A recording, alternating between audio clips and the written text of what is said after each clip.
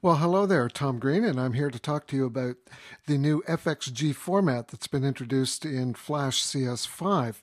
This format allows you to create drawings on the Flash stage and then export them out to Illustrator, Photoshop, Catalyst, uh, and work on them there, which is kind of a cool little feature. And I kind of want to give you an example of what that's all about.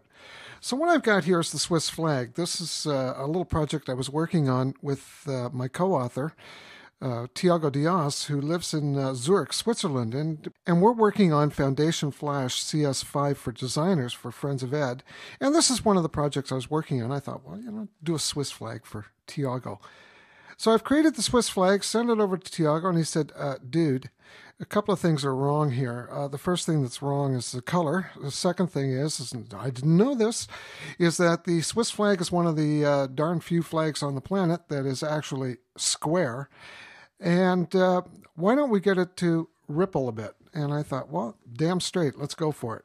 So what I'm going to do is I'm going to show you how I can take this over to Illustrator, apply a filter to it, and then bring it back. So let's go to work. So I've got the flag here, and I'm just going to select the background and the cross, as you can see right there. And I'm going to File, Export.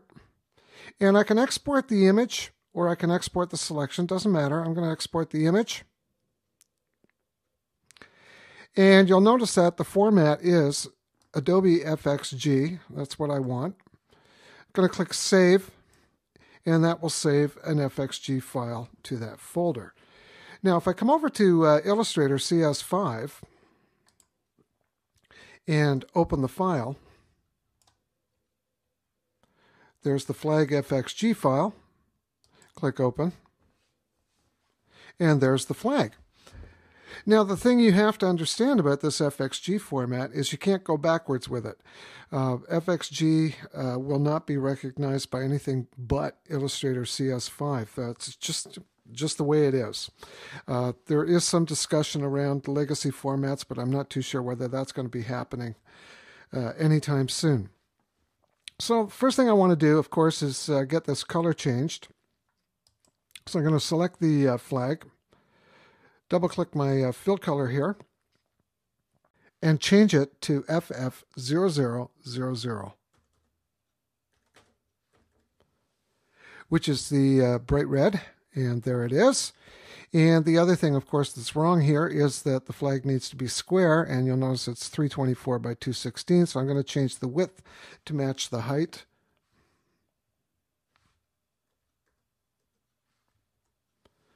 And there's my square flag. And I'm going to select both of them. And I'm going to go to Effect, Warp, Flag. And I'm just going to give it a little bit of a ripple. I'm going to pull it back to about, we'll say 15. Click the preview. Yeah, that looks good. You see, it kind of looks like a flag on a banner. Click OK. And now that I've got that done, File, Save As. And in the formats, I can go to Adobe FXG format right here. And I'm just going to replace the flag with with the one from here. So it's going to ask me, do you want to do this? And I'm going to say, yep. And you get the FXG options dialog box.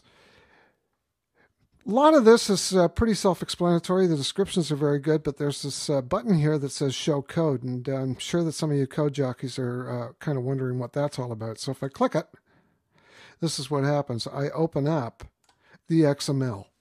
And a lot of Adobe's products are now moving to XML-based formats so that they can be moved between the applications rather simply. So that's what the code's all about there. You could also copy and paste the code and play with it elsewhere, but right now I'm just going to leave it where it is. Click OK. Now that I've created the FXG document, I'm going to pop back over to Flash and show you how you can work with this in Flash. So I'll just go back to Flash CS5. There it is. And I'm going to import the FXG document into the library, import to library.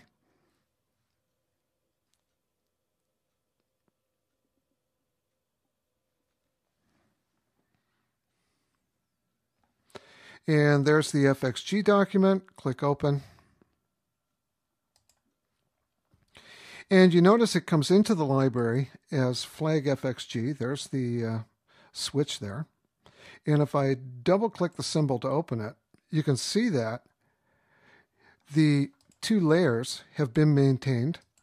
There's the cross, there's the flag. So I can easily just select both of these and modify timeline, distribute to layers. And I can have the cross on one layer. So I'll just select that layer there. There's the cross. So I'm just going to rename it. And there's the flag. So I'll just rename that one.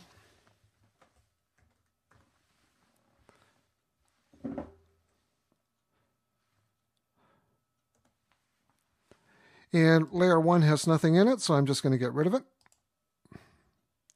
And if I come back to scene 1, I can delete this, drop this in place. There we go.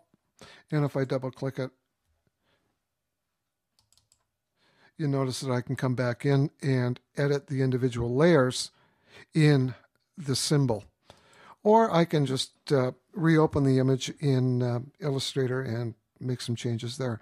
So there you go. There's the new FXG format. It's kind of neat. You can take your drawings now that you create using the various drawing tools in Flash, export them over to Illustrator, CS5, tweak them up, and then bring them back. So that's the FXG format. Have some fun with it.